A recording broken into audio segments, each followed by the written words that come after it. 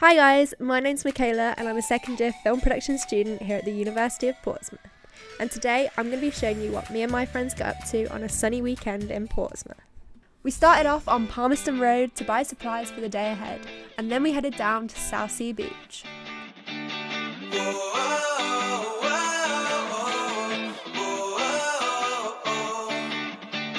Here's me having a little boogie on the beach, just enjoying life. Next we went to Southsea rock gardens and met some friendly fish. Here's my personal photographer Jamie taking some Instagram worthy photos of me in the park.